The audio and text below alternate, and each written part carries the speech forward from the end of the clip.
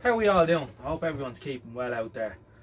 So, the cool evenings are in here now. It's about 6 degrees here tonight, and it's the first time I've had to put the heat on since last winter here in the shed. But it's nice and toasty in here. It's nearly 19 degrees here at the minute, so it's grand and warm. Tonight, I thought we'd have a look at something a bit different. I was given this Bluetooth speaker by a friend of mine. It's working and all, just didn't want it. So I thought we'd open it up and have a look inside it for the crack. Yeah, why not?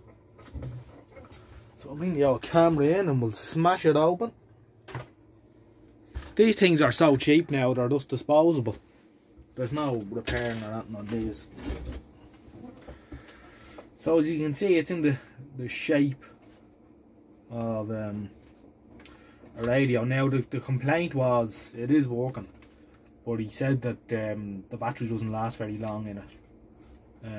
So I'd say the lithium battery inside is probably worn out, and I'm sure that can be replaced. But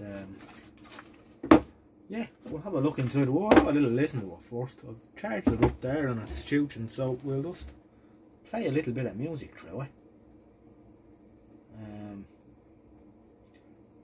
Just a little bit so we can hear it.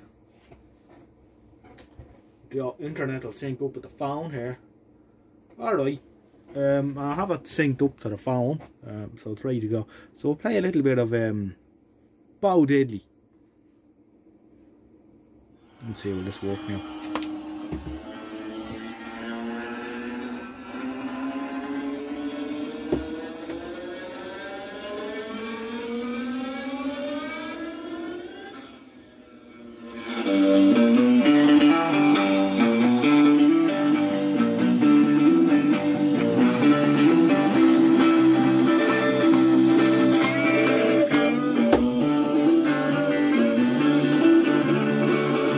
I didn't know they had Teddy boys in the 70s.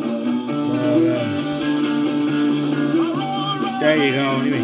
Right, that's enough of that. Because Bo Diddley's grandkids will want their sixpence out of this as well. How do we open it? I'll tell you another thing I don't like about this though. Well, there's a couple of things I don't like about it. I don't like the way it's supposed to be, like, shaped like a little radio or something.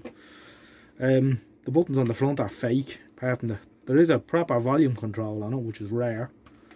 But other than that, you have a little blue light that flashes on and off to tell you you're connected, and a little red light to tell you you're charging. And you see the little red lights on there, charging. But that went out pretty quick, which I take it does when it's fully charged. So that indicates to me that maybe the batteries are past their best. How do you want to open it up? There's no screws, I think it's just clicked together. It has that rubbery crap on it though, that goes sticky after a while, that we seen on the American Red Cross radio that I had here, which I actually ended up throwing that out in the end because it was still sticky, and it just, any attempt to clean it anymore was just pulling all the writing off it, so it was a mess. So it went in the bin actually, unfortunately, which is the amount of stuff that probably gets thrown out just because it has this rubbery coated crap on them. Anyway, we'll attempt to open this up. Attempt being the favourite word.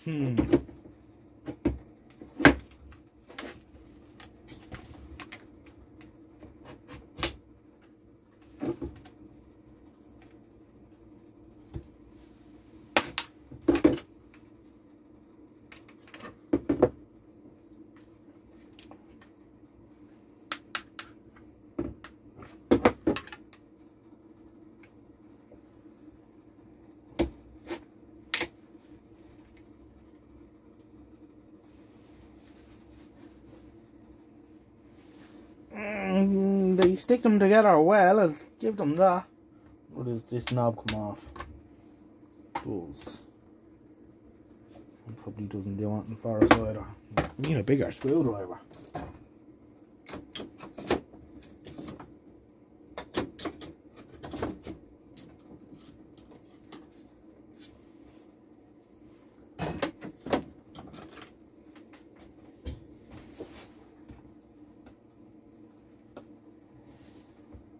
Bigger screwdriver and more force. Oh, we're in.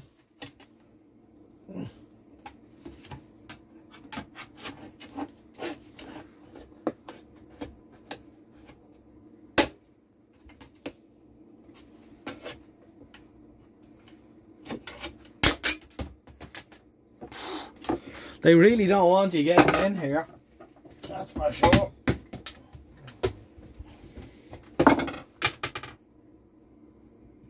Really don't want you getting in there. Cut the speaker there. There seems to be a bass unit in the back as well. It seems to be a fairly well made thing.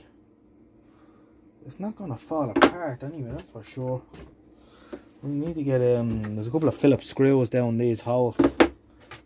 They were just clicked in place. There's no glue or nothing on them, but yeah. Right. Hopefully my screwdriver will go down the hole right there. This is the job. This is what.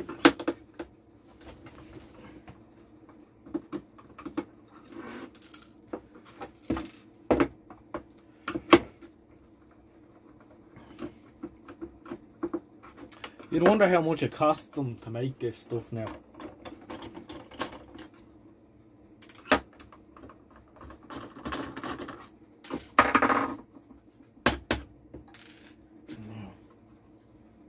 Is that all there is to it?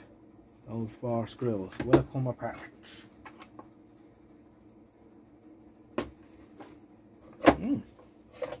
We're in.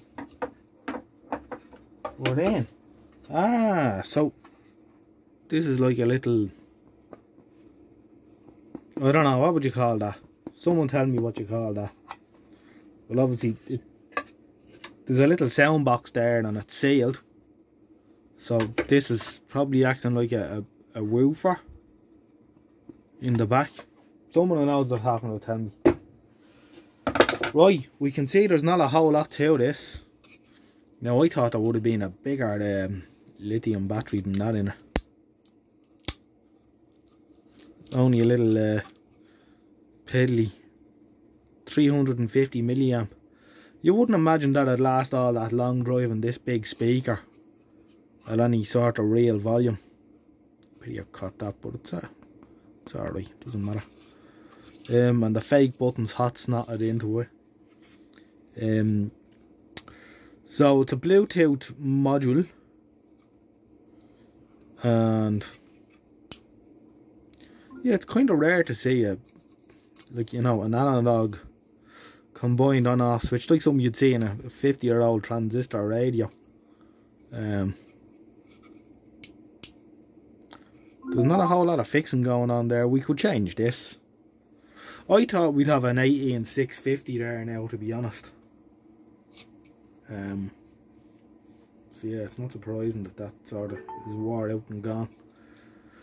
So you have your, this is obviously our Bluetooth chip here. This little squiggly thing here is your Bluetooth antenna.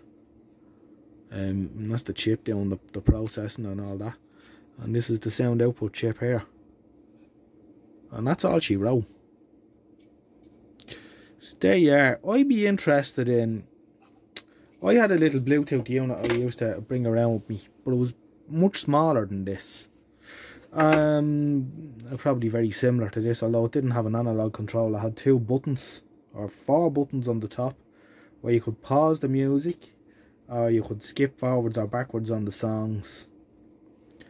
But or you could turn it up and down. I'm wondering, could we mount this into a smaller box or something? And with a better battery. Things to be considered. Little Bluetooth modules, they're useful. You know, for you could fit that into a radio. If you wanted to have a Bluetooth radio. You know, or you wanted to put Bluetooth on a vintage radio. You know, you can feed the output into the gram pickup. Anyway, I thought that'd be interesting. It kind of was. There's not a whole lot in it. It's just a pretty looking box. Thanks for watching, and I'll catch you in the next one. Like and subscribe and all that jazz. Good luck for now.